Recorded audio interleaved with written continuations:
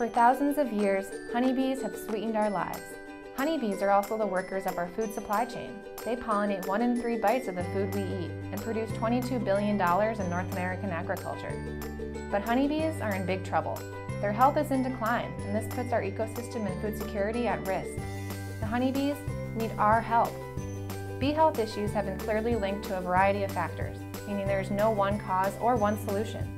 That's why people and organizations from across the food value chain have come together and formed the Honeybee Health Coalition. The coalition includes beekeepers, growers, scientists, government agencies, agribusinesses, conservationists, food manufacturers, and others from the US and Canada. Together, these players can accomplish more than any one group could achieve on its own.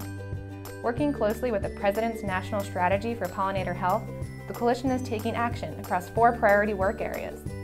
Partnerships to increase forage and agricultural lands help improve honeybee nutrition. The Tools for Varroa Management Guide details the best way to detect these destructive mites and how to control them. The Incident Reporting Quick Guide outlines the process for reporting bee losses. By seeing problems from the ground level, we can develop better solutions together.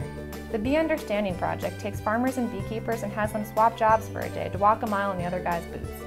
With these tools, the coalition is tackling some of the greatest threats to honeybees and other pollinators, and you can help.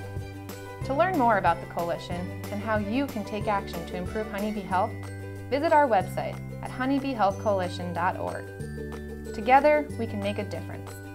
Healthy honeybees and healthy people for a healthy planet.